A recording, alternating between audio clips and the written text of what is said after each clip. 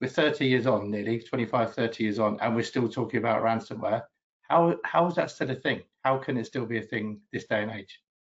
Okay, great question. So I want to always start out by being positive, about there's opportunities to improve. I'll come on to that, but we have made progress. We have reduced the effectiveness and the prevalence of ransomware. We are breaking down some of the multi-geo international challenges that we've got in the globe. The problem that we've got is we're not responding as fast as the bad actors are moving. When we do break an organization of bad actors, they fragment and they re-emerge somewhere else very, very quickly.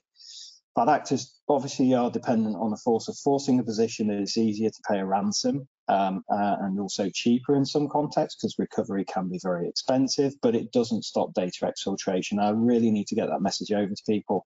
It will not stop data exfiltration. It will not publish, or stop the publishing of that data.